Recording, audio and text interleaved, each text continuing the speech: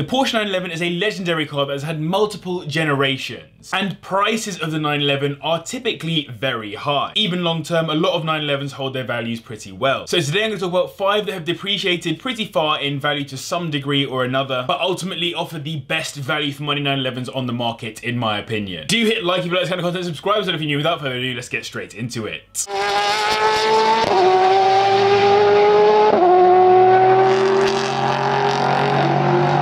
For me, the 964 911 is one of the best looking generations to have existed. It's the epitome of the 911 shape, smaller in size, showing its age and commitment to being lightweight, and completely at odds with the far boxier cars it competed against in the 1980s. It's also the base car used to create the modern singers that we've seen today, which alongside Porsche's relentless growth in brand value has meant that most 964 variants are ridiculously expensive nowadays, having been super cheap at one point in their lifetimes. This means that today the best value 964 you can get your hands on is this, the Carrera 4, which starts at around £48,000, and 60 grand will get you a 1990 coupe in reasonable condition, expensive but not bad compared to most other versions of this car. The RS, for example, is well over 200 grand, the Turbo is over 100 grand, and even the Carrera 2 is well over 70 grand. So the Carrera 4 is the cheapest entry point we have into 964 ownership. That means you'll get an all-wheel drive 964 with a 3.6 litre flat-six engine producing 247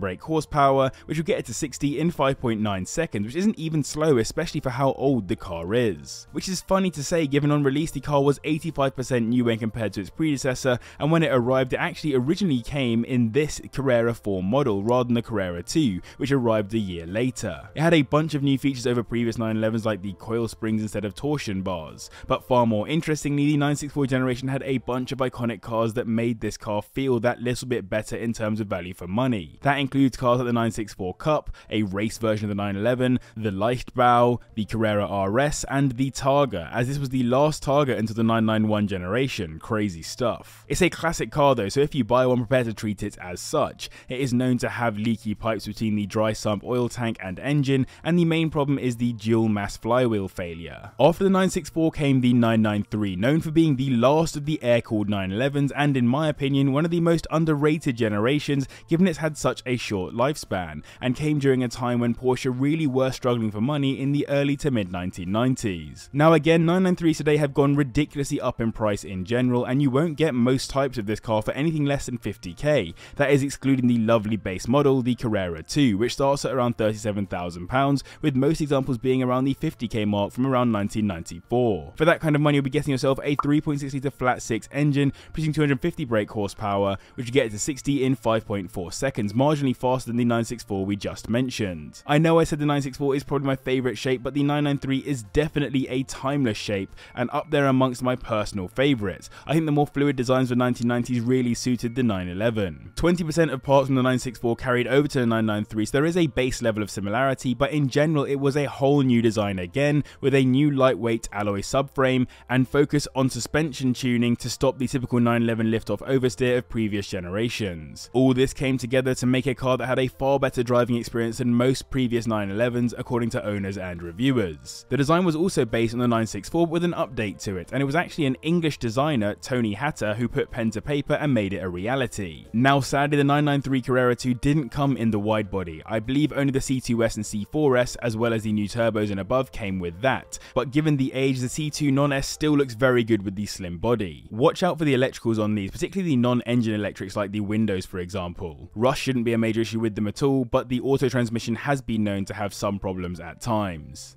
From the 993 we moved on to the 996, which is perfect because the next car on this list is the 996 Carrera 4S, a car I am genuinely personally interested in right now, as I think it might be the best value for money special Porsche you can get. Definitely the best value 911 for me right now. These literally start at around £16,000 today, making it the cheapest car on the list, and they're typically found between 20 to 25k for nice examples from around 2003. This was the generation that brought about the controversial headlights, the move from the typical circular ones to the fried eggs, which then had their own facelift midway through the 996 generation to be a tad more angular and in my opinion a bit cooler. Now whether you like these headlights or not, they definitely originally helped to bring the prices of these down relative to other 911 generations, which is partly why the prices of this gen are still low today. That is alongside some of the other factors as well though, of course, as this generation 911 did some other things that annoyed purists, like going water cooled for example. This move away from the pure 911 formula that enthusiasts loved definitely split opinion enough to make this generation the controversial one, but now they're starting to get the love and attention that I think they deserve. The C4S comes with a 3.6 litre flat 6 engine, which makes 320 brake horsepower, taking it to 60 in 4.9 seconds, of course also being all-wheel drive. It's a great and slightly different looking 911 too, as it gets the wider body and the long rear light bar, both of which are pretty desirable and help the car to look more exotic than it really is. But having a wide body 911 long term I think is good news. Look at every wide body 911 from every generation before this one, they are worth a fortune, and I believe depending on how cars go in 10 to 15 years time, these will be good news too. IMS and RMS bearings are the main issues to be aware of with these, but in many cases they will have been replaced with stronger ones anyway. Some early models had cracked cylinder heads as well, and coil packs can go too.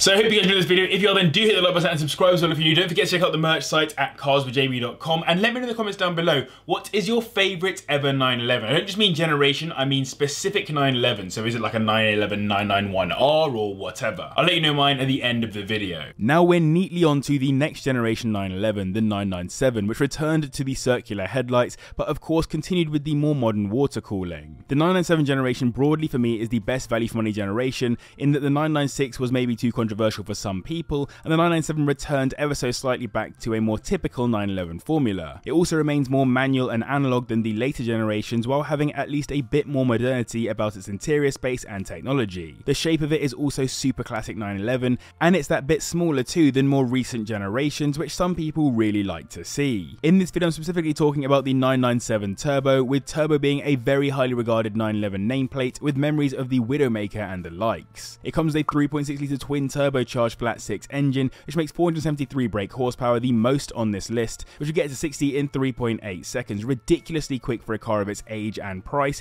given it's not a supercar. And when I say price, I say that because the Turbo S is so much more expensive, and even cars like the C4S are similarish in price too, where these start at around £35,000 and typically sit at around the 45k mark for a nice 2007 model. When you get a Turbo, you don't just get the twin turbos, you get the wider body too, like the C4S we just spoke about, but even more than that, you get the typical air intakes on the bulky rear arches, as well as some turbo specific features like the alloys. Add on the wing on the rear too, and the car definitely stands out when compared to other 997s, and it looks very similar to the Turbo S, so debadged, only the most experienced enthusiasts will know the difference. Luckily on these, a 3.6 litre block was less known for bore scoring and IMS RMS failure, and in the 997 generation most of these problems had been resolved to some degree, though some owners do still note it's worth having strengthened bearings regardless for peace of mind.